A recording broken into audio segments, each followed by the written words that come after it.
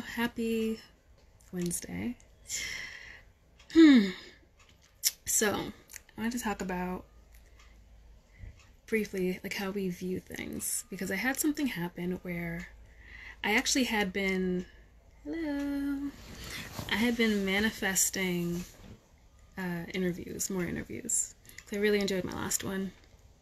And I realized it's been a while, because I used to interview people frequently for Mellow Vybes, for the travel section. And, but yeah, so it was kind of one of the first times I had been interviewed, and I really enjoyed it. So I was trying to manifest more interviews, and I got an unexpected invite, probably a few days after I was thinking I want to do more interviews. And it was from my alma mater.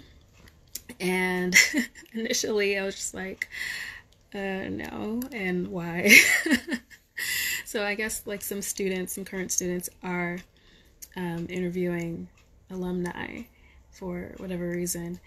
And this one student wants to do an hour-long interview with me. And I'm just like, and it's about like how this, I guess my experience influenced my life. And yeah, so in terms of how I viewed that, I tend to, when I think about school, automatically view it one way, and in mostly a pessimistic way. And I really had to think about like how that school has influenced me in a positive way, because I know how it actually influenced me in kind of a negative way. So and then I realized, I started writing a list, because I'm just like, what did I get from that school? yeah, J&J. Yeah. So that's actually Friday. The student's gonna interview me on Friday. Yeah, I really wrote a list, because I just was just like, I don't even know. Like, I don't know why I would be, what would be asked of me in an hour-long interview. I have no idea what the questions are going to be. I assume they're going to ask me stuff about maybe how it shaped me professionally, but really that's not made an impact, to be perfectly honest. But personally and artistically, I came out with a list. So, but I'm just like putting that out there to say, sometimes the way we frame things can be like our go-to of a certain situation or thing or person can be, a certain way. And is that actually factual? Because like my go-to was a negative space, where I did actually have positive moments and positive experiences that I can talk about. And why was I only thinking about the negative? And honestly, I went back to my school last year for the first time in 11 years. And I went for alumni weekend, and it was kind of like, I really had to talk to my cousin about it, because we have a similar experience in our schools. Not that she didn't go to the same school as me. I did go to the same school as one of my cousins, but not this particular cousin. So, but our schools were about an hour or less apart, and similar environment, and we both had kinds of issues with how we felt about our school. And so it was kind of like, if you go, I'll go kind of thing. And it was like, when I got onto campus, this whole it just took me back into this space of feeling uncomfortable. And it wasn't until near the end of that weekend that I had to like snap myself out of it. And I'd be like, okay, Tiffany, you're a different person now. You've evolved into a different person now. And to not just automatically go to that space, and to just like walk in the woman that I am now, and the confidence that I am now, and not and it wasn't that I was always uncomfortable. And I remind myself, like, I wasn't always uncomfortable here, and I did live 4 years of my life here. So it wasn't all, this automatic thing that I went to. It wasn't all negative. So I had that experience last year. And so I'm trying to like reframe my college experience, because there were a lot of positive things, but I think it was me always remembering that I really just didn't want to be there. I didn't want to go, and I didn't want to go in the first place. I didn't want to be there professionally. I haven't made as much as my tuition was, really. So in that regard, like, that is always like the first thing that annoys me, but it did help me creatively and personally with certain things, and that is, how I choose to look at it now. And so I'm just throwing that out there. So, will it be live recorded? I assume it's going to be recorded, because I guess it's going up on their website. I can't remember, like, I even got a letter from the president of the college saying, I hope you'll agree to the interview, blah, blah, blah. I can't remember what the initiative is where they're interviewing. I feel like they said about 20 alumni, and they just started doing this last year. And I'm literally wondering why they reached out to me. I think they reached out to me several times for different things, but I just never respond. And maybe because I actually like went to alumni weekend last year, I don't know.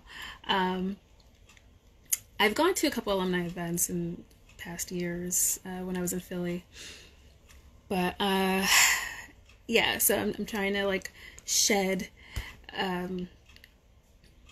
the thing I have with my college, because I've realized, I was just saying to my cousin, I was like, it didn't help me with exploring different things, but it helped me explore the things I was already interested in and get a more a meatier background on the things that I actually already liked. So I didn't really necessarily say I learned new things that I hadn't thought of before, but it expanded my knowledge, and that the degree that I have equips me very well to have the conversations that we're having now, that I have personally now, about different race relations and how things are portrayed and stuff. Like, my degree is in American Studies.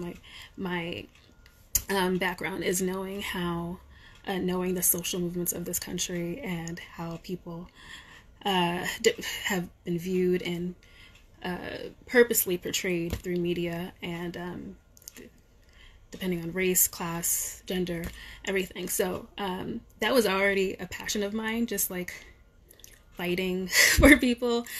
Me being so like quiet and observant, my trigger is bullying, and because I've been bullied, so like that is when I will speak up. Like, I don't go for that at all. And so I remember my aunt always being worried that she's gonna have to bail me out of jail. Like, oh, you're gonna be an activist, I'm gonna have to bail you out of jail.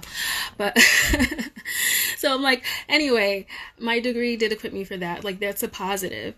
And so that my point is, like I said, it's just like, how do you view things, and can you take another look at it and see another side instead of always viewing something a certain way. You were proud to have us there when we visited your senior year. I think this would be good for you, if nothing else, to hold on to the good things, even if they were minimum. You and Aisha came at the same time to visit me senior year, and that was fun. Like I said, exactly. Like, I did have some good times, and that was a really fun weekend, actually, when we went shopping and all that stuff. And the band that I still listen to this day, because I think I bought their album. Yeah, this band that played at my school. That was a fun weekend. But yeah, there were good times, and probably more good experiences than bad, but I think it's just what looms over is the fact that I just didn't want to be there, and then also the kind of environment that it was.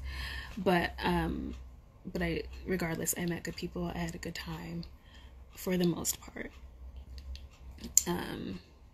Yeah. And that's what I need to remember.